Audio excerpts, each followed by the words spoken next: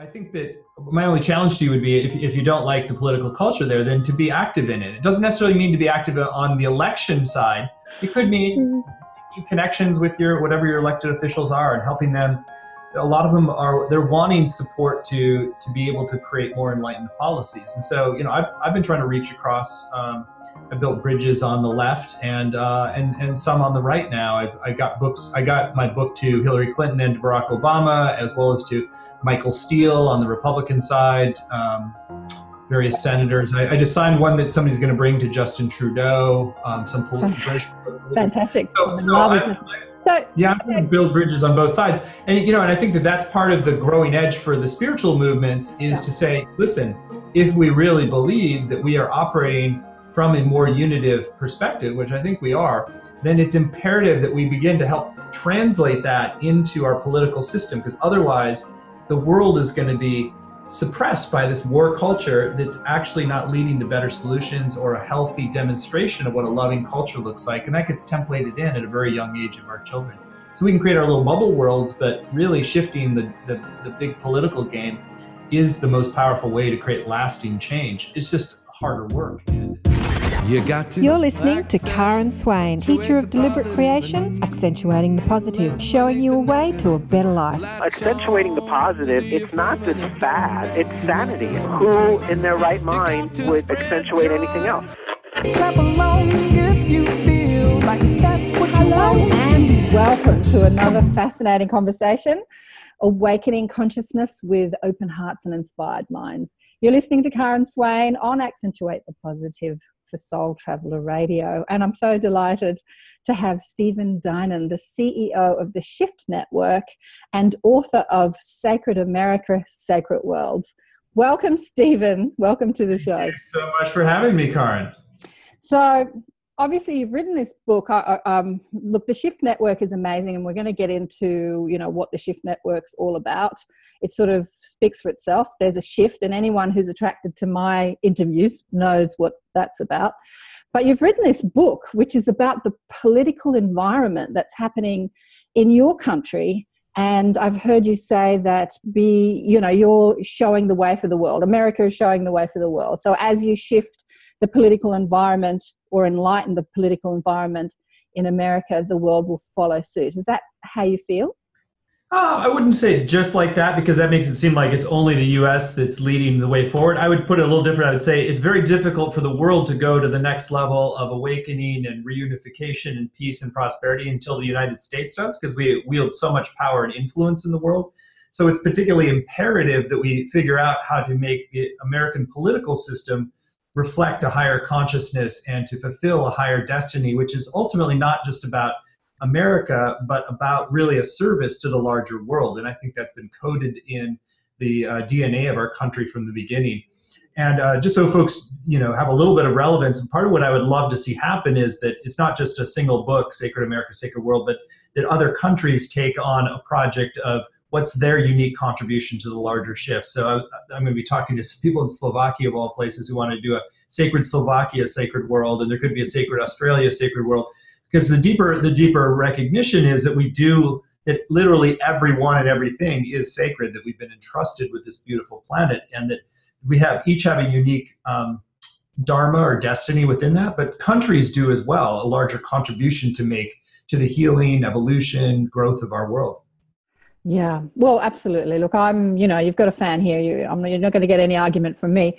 But it's been so fascinating watching what's been going on in the States. The polarization of the parties as the rest of the world looks on. I'm somebody that doesn't watch the news, doesn't buy newspapers, but you can't. It comes through the Facebook feeds. It comes through social media. You can't help but watch what's going on in the political environment in the States at the moment, and it's crazy, but it's fascinating at the same time. It's so entertaining. It's so entertaining. It is. It's so if the stakes weren't so high, we could just sit back and be entertained by it. But the stakes are high also for us to get it right. So as we have this interview, it's August 2016, and you go to election. When do you go to election for the presidency? Yeah, November 8th or 9th, I think it is. So it's looming. And what do you feel will happen? Okay, so we have these candidates, these two polarized mainstream runners that everyone's giving their attention to. When I say everyone, that the media is giving attention to, and that is at this stage Hillary Clinton and Trump. Can't even think of his first name. Donald. Sorry, Donald. What do you think is going to happen? Well, I think what's happening is, in many ways, we're seeing an exaggeration of a lot of the old patterns, particularly on the Trump side of the kind of the old school alpha male patriarchal kind of dominant energy. And there's a part, when people have a lot of fear, that we revert back to what we know and what feels safe. And so there was a tendency to sort of revert back to who seems like the most alpha dominant male in the Republican primaries. But now the Republican Party is sort of having to be faced with having a candidate who's embodying a lot of things that they no longer want to be seen as. They don't want to be seen as the white man's party. They don't want to be seen as marginalizing and racist or misogynistic. So there's a way in which Trump is like surfacing a lot of shadow dynamics for the Republican Party. And so my sense is that what's going to happen is that there's going to be kind of increasing implosion of that. And I think that it's going to lead them to lose very badly. And in that process, I think have to do a sort of a maturing rebirth, if you will. And I believe that part of the thesis of my book is that you actually need conservative and progressive polarity for a country to evolve. You need a healthy conservative movement and a healthy progressive. But when they're not really working synergistically with each other, if it's just a warfare, then you end up diminishing, and there's more and more entrenchment on each side. So we actually need a more enlightened Republican Party, and Trump, in his own way, is going to be the catalyst for the birthing of that through, I believe, a sort of a pancaking loss. And we also, there are plenty of people who in my orbit who are not fans of Hillary Clinton, but I think she has many admirable qualities as a leader, and she does bring in certain dimensions of the feminine that I think are important to bring into the psyche of America. Now, the American psyche, part of where we're out of balance as a country is that we have a very martial climate and culture. And so it's like, between American football and, Ultimate Fighting Challenge, there's a celebration of violent means and the strong masculine, and it's gotten out of balance. And it's partially what needs to be rebalanced in the American psyche is to have more of a masculine feminine balance. So we're kind of seeing this exaggeration between like the old school alpha masculine, the new feminine coming in, and then they're just come completely at war with each other. There's hatred, the level of hatred on both sides, not just at the leadership level, but among followers, is really fierce right now. And so it's kind of like, some people say it's like sort of popping the pus of an old wound or something. It's like there's a way in which all this kind of psychic mess that we haven't dealt with as a country is getting surfaced, and it's going to be ugly. And so part of what I think spiritually oriented or healing oriented people need to do is to help to hold the whole right now, to like not just see who's going to win the election, but to also reweave the American family together. Because while this level of explosion of the id, if you will, of our culture happens, it can really degenerate into more violence. And so we actually some of us have to be holding the beauty and the complementarity of different political positions. I'll give you an example. Right before Cleveland, the Republican National Convention, a nun named Sister Rita Petrozzulio and some other sisters of St. Joseph had the idea to circle the city with love. So they got eventually 4,000 people together to create this giant circle across a major bridge called the Hope Memorial Bridge. And people of all faiths, all skin colors, even the police participated for half an hour of just sending love into the city. Wow. So instead of, they were anticipating up to 1,000 arrests a day, they were prepared for riots, and instead there was a block party. It was nonviolent. There was only 5 arrests a day in Cleveland. And so it's, you can't say it's like, this is exactly what caused that to happen, but I think that it did help soften something so it didn't descend into violence. So while we're surfacing a lot of the negativity that's been in the psyche, it's surfacing also around patriarchal patterning. It's also surfacing about the strong feminine. So it's like a woman who wants to be the most powerful person in the US, that brings all kinds of subliminal stuff up to the surface. And so there's this kind of like massive purging of deeper shadow issues right now. And so we kind of, when that's happening, if that happens in a relationship, you need a therapist in a way to hold the space for people to work through stuff. And so there's a bit of that need in the United States right now to hold the space for the two parties to work through all of this darkness and shadow and get to the other side, which I believe what will happen is that Hillary Clinton will be elected president, and that is going to force a kind of rewiring in our psyches around the feminine in American culture. So by having the most powerful person be a woman, even if she's, has a stronger masculine side than a lot of women, it's like there's still a way that shifts the dynamics in terms of like what's possible, and also shifting the culture. Because even though she has a kind of a fairly aggressive reputation, she's known as a real listener too. She really listens to people and really integrates their feedback, and she builds a lot of collaborative bridges. So I think she'll bring a different spirit into how the president's office works, how the White House works, than perhaps any other president too. So anyway, I think it's sort of like a death rebirth moment for the American political culture. And it's entertaining, but horrifying at times. And then also, I think there is this redemptive quality to it too, that I believe that we are going to be kind of break it through to another level of health on the other side. But it requires keeping everybody in the ring, making people sure people feel loved and appreciated. I spent time at both the Republican and the Democratic national conventions to build more bridges and to do what's called transpartisan political work, which is grounding in our identity as citizens, American citizens or global citizens, rather than just our party identities. And I'm not a Trump supporter. I support Hillary Clinton, but I'm more in the foreground is about how do we actually bring people together, respect different political voices as part of the diversity that strengthens us, and do what I call political cross-training to step out of our own positions and think about issues from multiple different perspectives, and that leads to better solutions. So I see it as a kind of a bringing a spiritual practice into the public sector, which is part of how we evolve our public sector. Well, absolutely. Gosh, there's so much I could say to all that. But look, you said so much and all that. You said that if Hillary wins, you think that she will, that she'll bring that feminine aspect into the most powerful job. Do you think that Obama did that with being an African American? Did some healing happen in that divisive nature that we have on this planet? Because here's the thing, this is what we do with our politicians. We love them, we vote them in, and then we shoot them down. Well, there's nothing that they can do right. And that's the nice thing. Barack Obama is now sort of enjoying a resurgence of popularity. I think given the political climate now, he has higher approval ratings than any time in his second term.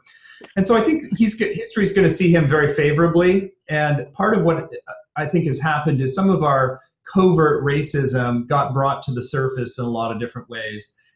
There's a lot of African Americans who feel like it was tough to have him as president because a lot of people that they didn't necessarily think of as racist would say racist things about him. Like there's something when it's a power dynamic when all of a sudden someone has power over us, sometimes the worst parts are going to surface in relation. So I think in some ways there's been more overt racism in the United States in the last 8 years, partially triggered by the fact that we have finally elected an African American as president. But I think in the long run, it does actually heal, and it's been a major glass ceiling that's broken. It's been healed a historical, a real breakage point in our heart, and has done a lot to start to bring us to the end of the era of discrimination. Now, we obviously still have a long way to go, but I think that post-president, I think that Barack and Michelle will be seen very favorably in the culture. They're already, beloved by a lot of people, particularly Michelle, and I think they're going to be able to continue to be catalysts for more and more of the healing, because the power dynamic will no longer be part of it, where there's a resentment that it's like, oh, the Democrat's in power and he's a black man, and so there's some subliminal anger about that that then surfaces, versus like he and Michelle are more of a purely healing force and uplifting force. But it's like the tricky thing is, it's like evolution doesn't go through big jumps. It's like we have to kind of inch by inch make progress. I was at the Democratic National Convention and spent a lot of time with the LGBT leaders.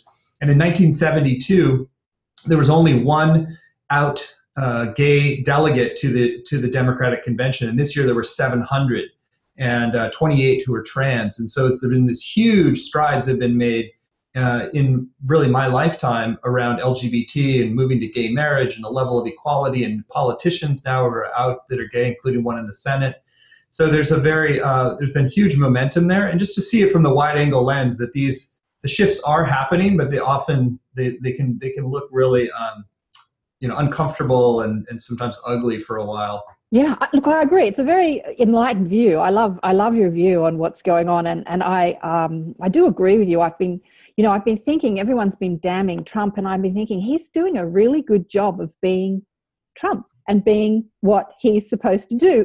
And this is how I see him. It's kind of like when Seinfeld brought out, the Seinfeld comedy, and he exaggerated all those little things that we have within us that are ridiculous, but we don't see it until we see it in somebody else in an exaggerated way. It's like, I broke up with that person because they picked their nose. It's, I could throw away a relationship. I mean, that was the comedy of Seinfeld, and that's like Trump. He is doing that too. It's okay for a man in the pub to say these racist, crazy, stupid things, but for a person who's running for president, and you dismiss that stuff, but you can't dismiss it when it's somebody running for president. And so he's doing a great job of showing us our prejudices, our dark side, things that maybe we don't even know that we hold until we see it in somebody that's, running for president, and we go, that's disgraceful. And part of my theory is that I think that his campaign has actually appeared to be more racist and misogynist than he actually is. And the reason I think for that is that because he's a showman, because he has an instinctive impulse to go where the energy is blocked.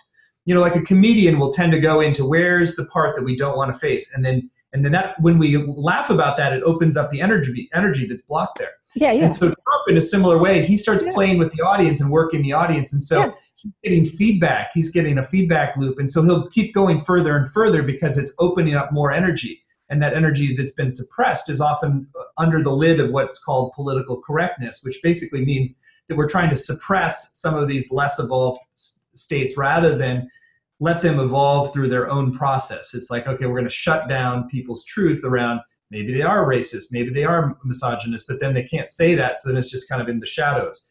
But he feels that instinctively, and he calls it out of the audience, and he meanwhile becomes more and more of a caricature of the id of his supporters. Yeah, exactly. And he's doing a great job at that. I mean, he is doing a masterful job at that. and I don't feel that deeply triggered by him. The way, I feel like he is an expression of what we're outgrowing, and I think ultimately it's going to be that we need to vote it down, not simply shame it out of existence. It's like we need to vote the higher path. We need to demonstrate that we're rising above certain of our baser instincts. Okay. So this is a question I want to ask you. I read when I was reading your book that you were or are a Republican or were a Republican before. No, I never actually have been, but I've been. What I've been interested in is what I call integrating my inner Republican. So in order to launch the Shift Network, I was reading your book last night. You were talking about how you embrace more conservative views than you did maybe when you were younger, and you can see how. Yeah. But this is the question I want to ask you. What I kind of feel like now is each political worldview is like its own value system. It tends to prioritize certain values and not as much other values. And so it's like when we travel to different cultures. If we travel to Spain, oftentimes I'm more gregarious, I'm funnier in Spanish in certain ways because it's like a different personality and the culture evokes that. So part of what I find is interesting is if you think about different political orientations as value systems, we want to actually integrate the best of each value system. It gives us a fuller spectrum.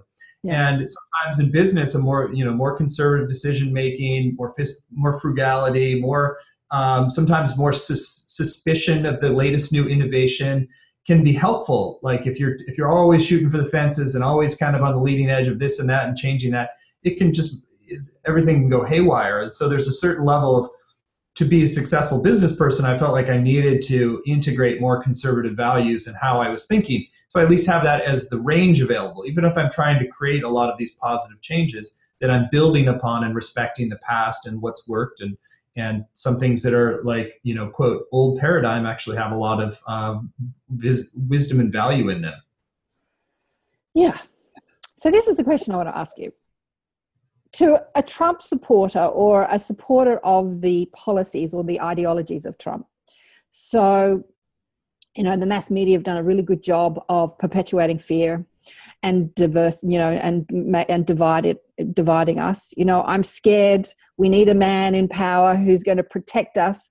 We need to divide and conquer as opposed to, be unified. That's dangerous. I mean, that's the energy of the campaign. It's the energy of why people, are voting for him. What would you say if you wanted to give them a more enlightened view? What would you say to these people who are afraid and they want to build a wall and they want to divide and separate and conquer?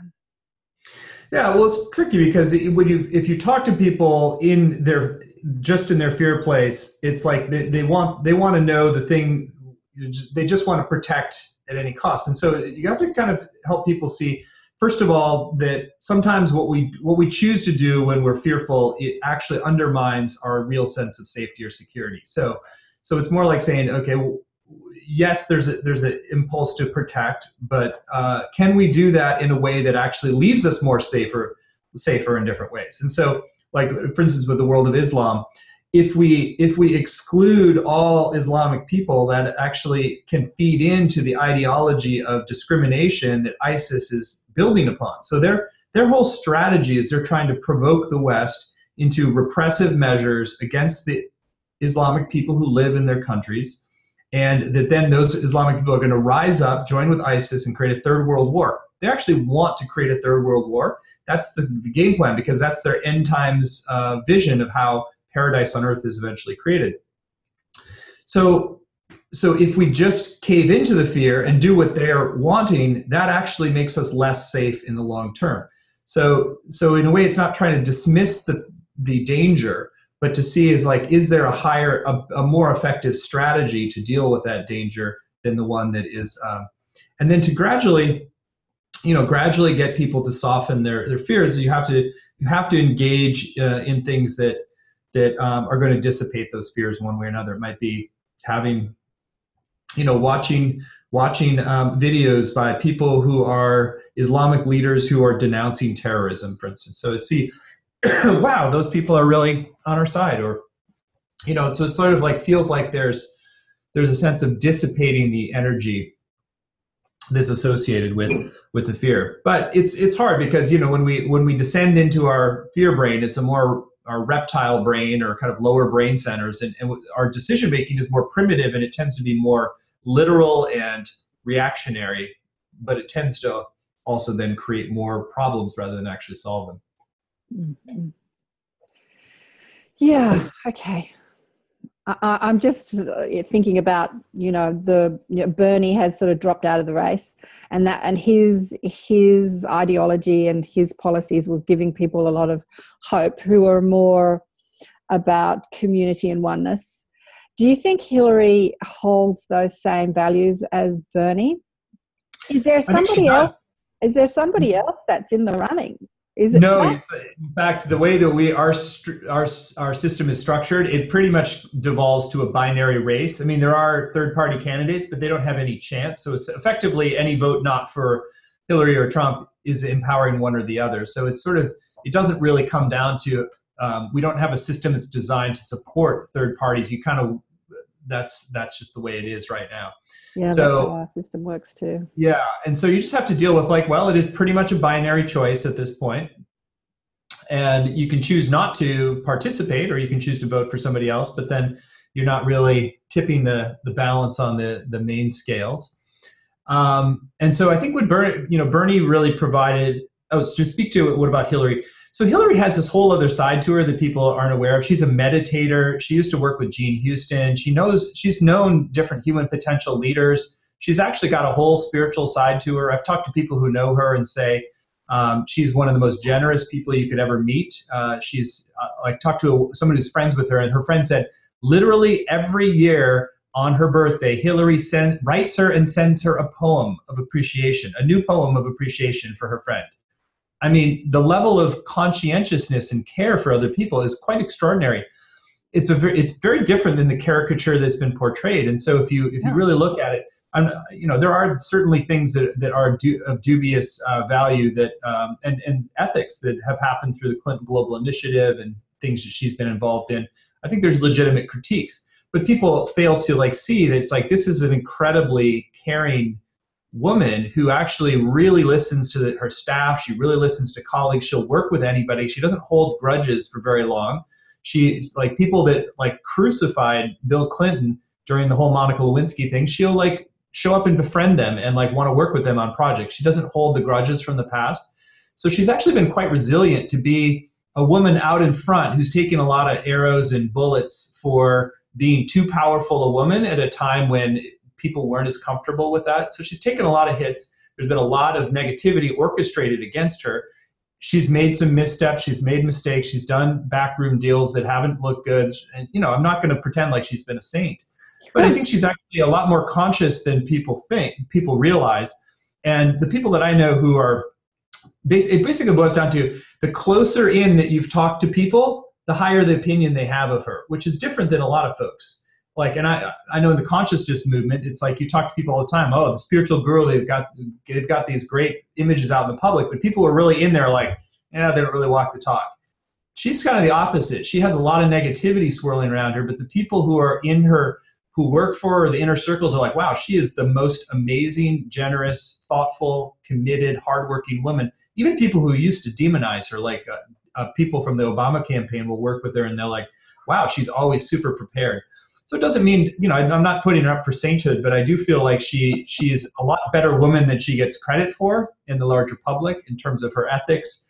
For instance, they did a study, PolitiFact, that was objectively looking at statements of different political candidates, and she was rated at pretty much the same level as Obama, and actually better than Bernie in terms of truthfulness. So there's this whole thing around her lying all the time, and yes, she's had made some lies, but in actual statistical analysis, she's pretty truthful as far as politicians go, probably 10x more truthful than Donald is, but he's always accusing her of being a liar.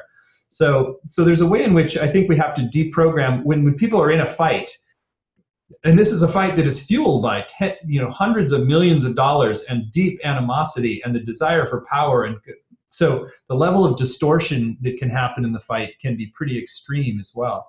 It's just like in a bad divorce, it's all you hear about is how evil one party is or the other. And imagine that each of those parties has $10 million to take pot shots at each other.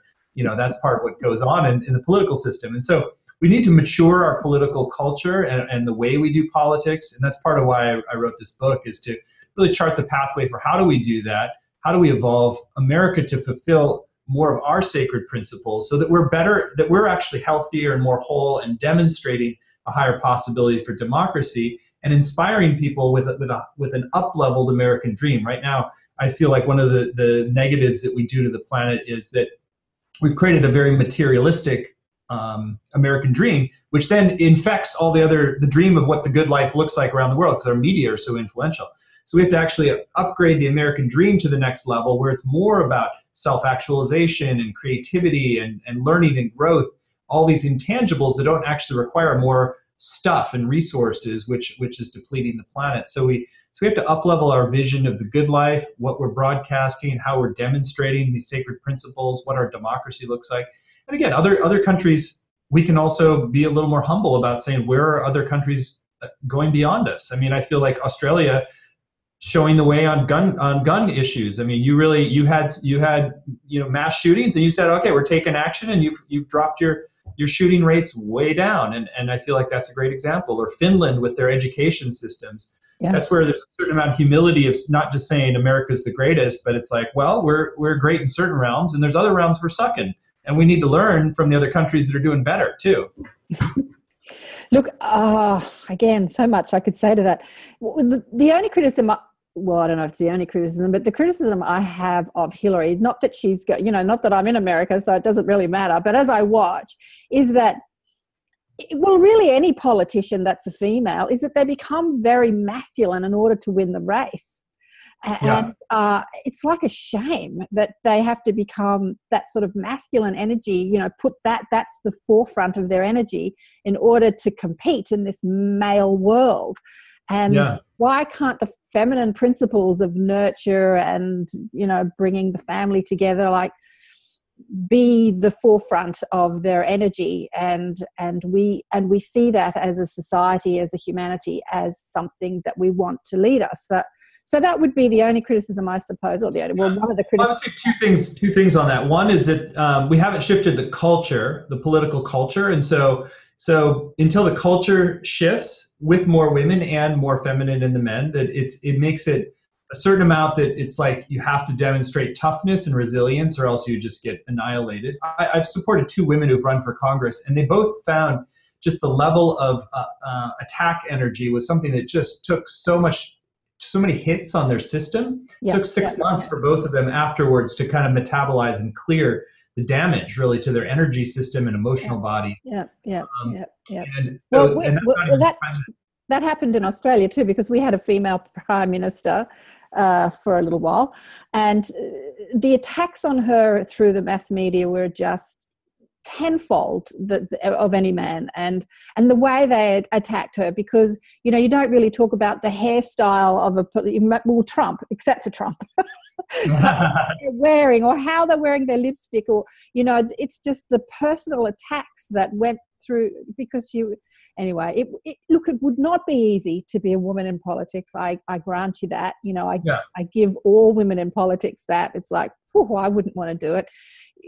That resilience to that onslaught of attacks about. And then in America, the one other point is that people, unlike a lot of countries where there's actually more of a separation between the military leadership and the state leadership. I mean, our commander in chief is the president. So for a good chunk of the American population, they are electing not just a president; they are focused on electing a commander in chief, and so there's a need for that aggressive toughness, and we tend to, as a culture, prize that toughness. So, I mean, I think Hillary's, frankly, is about as feminine as American people would elect right now, but I think she's actually, from what I hear, she's actually much softer, much sweeter, more generous, more caring on a personal level, but she's kind of had to develop more of a tough exterior in order to kind of, prove herself and get the job done and be respected by CIA, top security intelligence people and military people. And they do respect her. They're like, this is, and they say approvingly, this is a tough woman who knows how to make the tough calls. And that's a kind of a prerequisite right now for that role. I do think that in the future, what we want to have is to be able to elect people who are more fully balanced. And in some ways, that may be Obama's bigger gift. He's actually had a more integrated feminine side than most of our presidential leaders. And so I think he actually brought in a certain kind of a decorum, a generosity of spirit. Like, he didn't just kind of go toe-to-toe and slug it out with people. He was very measured and thoughtful, and often really willing to consider different points of view. And so I think he's actually got a more integrated feminine than a lot of men do. So I think he brought some of that in. Yeah, look, it's a fascinating world we live in, and watching the play of our psyche, play out in the political arena is just fascinating. I've never really been into politics because as I've watched our politicians, and I say our being Australian, there is a show on television that shows them in Congress talking to each other, and all they do is throw mud at each other. All they do is criticize each other. All they do is shoot the other party down. And it never appealed to me. Every time I turn it on thinking there's got to be something here that I can watch, it's always the same thing. It's this attack of the other side. And so my prayer has been for politics in general is that, wouldn't it be great to see a politician that said, the other guy is doing a great job, but I can do a better job. Like, you don't have to shoot the other person down in order to say, look, they're terrible, vote for me. It can be like, they do a good job, but let me just tell you about what we can do. I can do a better job. And it's not that divisive, argumentative. You're not at war. It's not perpetuating this idea that we have to be at war with, within our own political party, within our families. It's perpetuating that whole idea of war, which needs to shift. Yeah, and that's why I put, sacred America, sacred world. It's like we have to bring a deeper, our more heart and soul into the political process, and that brings us sort of a more of a deep respect for everybody's dignity and divinity, really. Mm-hmm. So I think that my only challenge to you would be, if you don't like the political culture there, then to be active in it. It doesn't necessarily mean to be active on the election side. It could mean making connections with whatever your elected officials are and helping them. A lot of them they're wanting support to be able to create more enlightened policies. And so, I've been trying to reach across. I built bridges on the left and some on the right now. I got books. I got my book to Hillary Clinton and to Barack Obama, as well as to Michael Steele on the Republican side, various senators. I just signed one that somebody's going to bring to Justin Trudeau, some British. Fantastic. I'm trying to build bridges on both sides.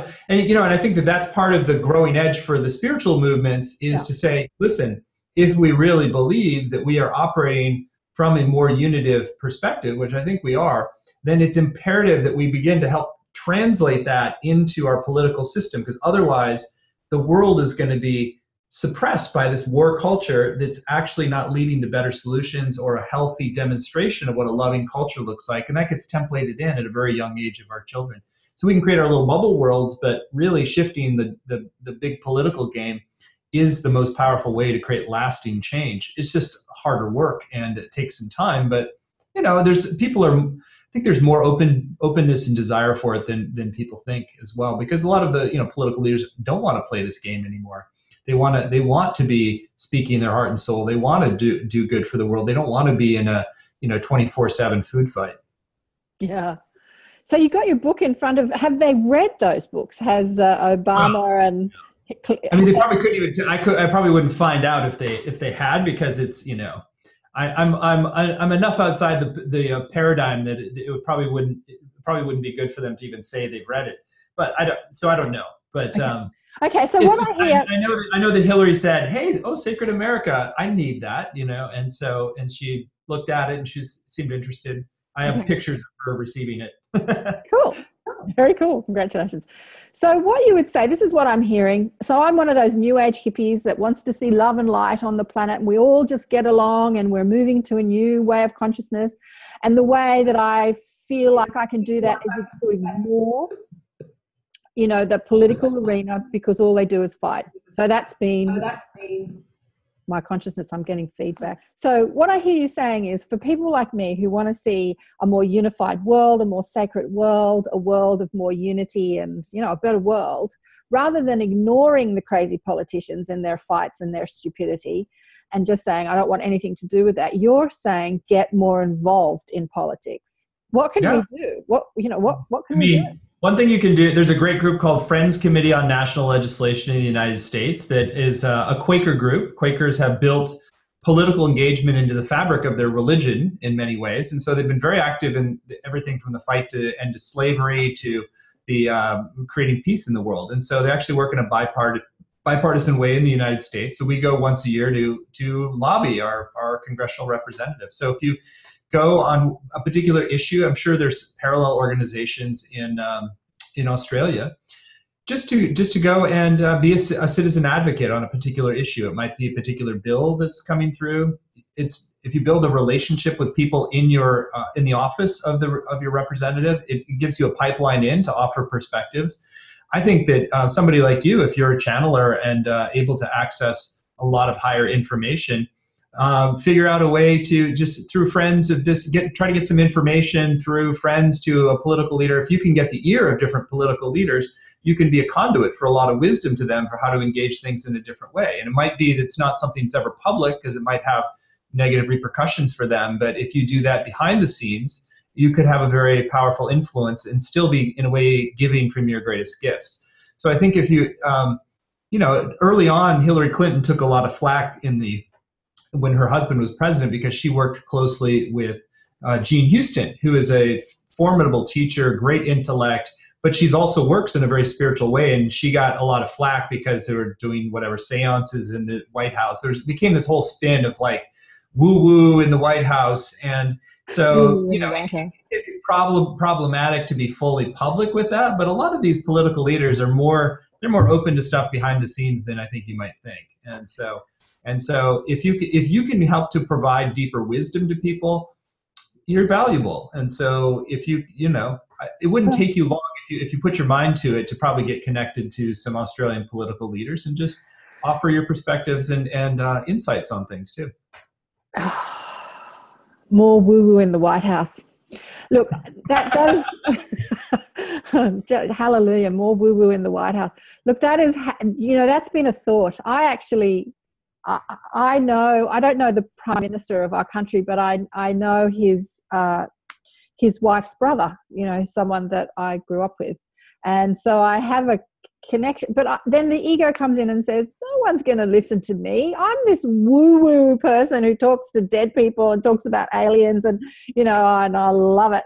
They're not going to listen to me. So that's what my, critical... Well, it may be about getting specific. So what if you just started with a session and you just said, okay, I'm going to open to a session. What would be valuable information that I could bring through and that might be valuable for the Prime Minister, and just to see what comes through. And you don't have to send it. You don't have to figure out how to get to him, but it could be interesting to try to. That's so interesting, Stephen. I've had that thought. I have had that thought and I've dismissed it. I've dismissed it because I just think I am nobody. Nobody's going to listen to me. But that, this is empowerment 101. Wow.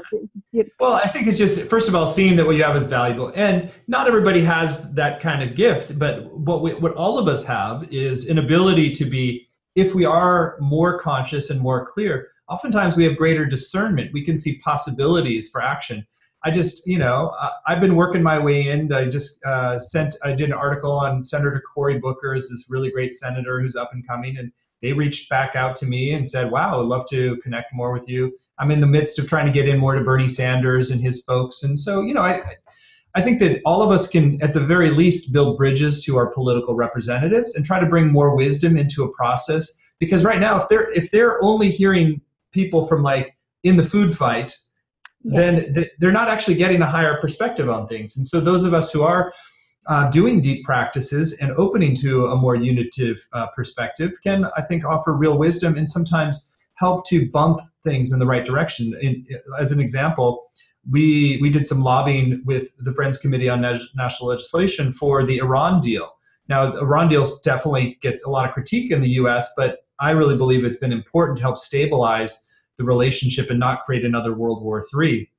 And so the Iran deal, we lobbied on behalf of that. And I can tell, out of the 450 people who lobbied on behalf of that at the national level and in their congressional districts, it was a close vote in the US. So it probably just bumped it over the top. And so sometimes the difference between peace and war is a couple of votes. And so if you take the time to build those relationships, and I don't know exactly what the next growing edge is for Australia, but I think some of the things I know you've done well is I feel like you've done a more sincere job of reconciling with the Aboriginal peoples and acknowledging the misdeeds there. But there might be something that's another level of integrating their wisdom into the way things are governed. There might be something about bringing more of the feminine energy and impulse into the political process. There might be ways to encourage that people aren't aware of. So sometimes if you're open to higher consciousness, you have more access to new ideas and possibilities. You're less frozen in, you have the blinders on of exactly what you've inherited. So I think that we don't want to undermine the value of what people on a spiritual path can bring to the political process. It's just a matter of shifting the mindset and saying, there's all this legacy that we have where it's the spiritual people are often in their little bubble world being very enlightened in ashrams and elsewhere. But in actuality, what we really need is to have the bridge so that we create an enlightened society. And that's ultimately what creates peace on the planet, ultimately what creates health and wellness for everybody. So, it doesn't have to be a huge thing. It can be calling your representative when there's a piece of legislation up and just taking on a spiritual practice to see and building bridges with people that you might think would be really not like you at all. I took the time to read both of Sarah Palin's books just because I felt like I was so negative towards her that I felt like I had to do my inner work and actually see her with more dignity and respect. Yes, exactly. And that was actually an important shift that opened me to working more with conservatives as well, because they also have their divine role to play. Exactly. I think the shift in any of us, especially for the light workers or the conscious creatives or the people who want to see a better world, is to shift that mindset from judgment to acceptance. I mean, okay, these people have these crazy views and they're, they want to create war and divisive, they're divisive, but can you love them for their role? Can you shift your own perspective from you're wrong to, as you say, finding that acceptance? And it's like having a 12-year-old boy. I mean, no matter how enlightened you've raised a 12-year-old boy, chances are they're going to be playing shoot 'em up with somebody else. It's a developmental stage, and we have to kind of love people through that into a more mature, collaborative thing. It doesn't just have, you want to minimize the destructiveness of that phase, but the human race needs to evolve out of that whole phase and move to like a healthy, mature, spiritual adulthood. But there's still, You've just given me a great vision. Hold people through it in a way. You've just given me a great vision. See our politicians as our children, as opposed to our leaders. We're helping them grow up. We're helping them into. On a consciousness level, that is true, I believe. Yeah. No, I mean, I don't want to infantilize them too much. They're often very competent, very skilled individuals as well. But there's a spiritual maturation that sometimes hasn't happened as much in political leaders because they've had to kind of slug it out and work through the power structures. And so, historically, if you think about the great kings and queens always had a lot of advisors around them. And a lot of times those were very spiritual people who are helping them to evolve their consciousness and make better decisions for the whole. Yeah. And democracy requires the same thing, because we want to have the wisest people in the culture interfacing with the most powerful. Yeah, exactly. Yeah, and as you were saying, that the indigenous of our land, the indigenous of any land, have so much wisdom to bring, but when it's the power play of politics, money wins over land, and that's been a huge. I mean, we live in this extraordinary land where we have masses of it that's empty. There's 26 million people on this land mass that's huge. And yet there's this war against, the miners and, the Aboriginals are trying to save the land, and the politicians are legislating for more money and export and trade and more money. But so that seems to be a big issue within our political arena. Just, looking for creative solutions. What if the Aboriginal people became stewards of some of the world's largest solar farms in the world that, exported energy to other places instead of just mining for coal? Maybe there's like a pipeline of energy that gets, that it's like on Aboriginal land, and they thrive, and they're kind of looking after. I don't even know what the breakthrough solutions are in Australia, but what are the advantages of having such probably the lowest population density of any major economy, and what does that actually afford in terms of experiments for how do we create a healthier planet that you can then replicate elsewhere too? I think that Australia can be a good incubator of innovative ways to design a society, because there's simply more space to do so. Absolutely.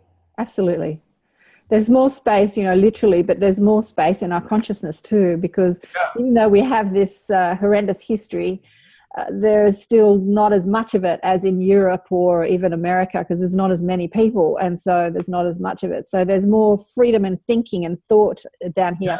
But as I understand it, it's like you have one of the highest percentages in the world of kind of new paradigm thinking, spiritual but not religious. Religions are much lower in many ways, but also the new possibilities are much higher. So how does that interface with the political world to create new templates for human civilization? I mean, I think you could be well ahead of where America is on a lot of different fronts in terms of the designing of the new culture. And to think of that as something like, we've got some space for some really cool experiments. We got some space to do in psychic space and physical space to do some things that are very pioneering a new pattern for human civilization that might be harder to accomplish, because U.S. is so hung up on our military might and all of that. And it's like, you're just kind of done with that. It's not as big of a focus for Australia. So, you have a level of affluence that's already very impressive. And so it's like to translate that into pioneering a new possibility for humanity. Why not? Yeah, yeah. Wow, well, you've given me a lot of food for thought. So I hope that people watching this are having as much, food for thought as I am, as a person who, says that they're conscious. Because, really it's been, I don't want anything to do with those crazy people. And that's not the way to go about it. You have to take care of your children. I love that. Don't see them as children that are growing up. See them as 12-year-olds that just need to find their way. Sometimes they might need a timeout, and sometimes they need to have their toys taken away, but they're just growing up. Absolutely. I wanted to talk to you about the Shift Network, but we'll do that another time. It's been such a joy and such a pleasure and so enlightening talking to you today, Stephen. It's been great. And so what would you like to leave people with? I suppose you want everybody to read your book. Yes, read the book. If you're in Australia, come up with your own version of what does it look like for Australia to go to the next level. So I think it's important that we activate visions of what's possible and then pathways for how do we make it real. So that's what I've done in my book. And some of which would apply in Australia, some of which wouldn't. And so I think each country has its gift to the larger shift on planet Earth. And to think about what's our individual role within these larger gifts of countries and in creating a world that really works for all. And just hold the torch of possibility. I really believe that we are going to create an enlightened civilization on this planet, that we are going to create a world at peace, and that we are going to create a sustainable world, and that all of us have our role to play in that. And part of it is to take responsibility for being part of the evolution of the political system as part of our spiritual practice, as part of our commitment to the larger whole. Yeah. Yes, absolutely. Absolutely. Thank you so much for just thinking about so many things, all at once. You've just given me so many ideas thank you so much for talking to us today, and blessings. Blessings to you. Great to meet you. Thank you so much. Thanks so much for joining us for another enlightened conversation on Accentuate the Positive. If you would like spiritual guidance from my guides, Blissful Beings, go to karenswain.com for a reading, or to listen to more enlightened thought leaders share their wisdom. Go to the listen page on karenswain.com and choose who you want to listen to. All the podcasts are also available on iTunes. Remember to check us out on Facebook, Twitter, Instagram, Pinterest, you name it, we're there. Until next time, bye for now.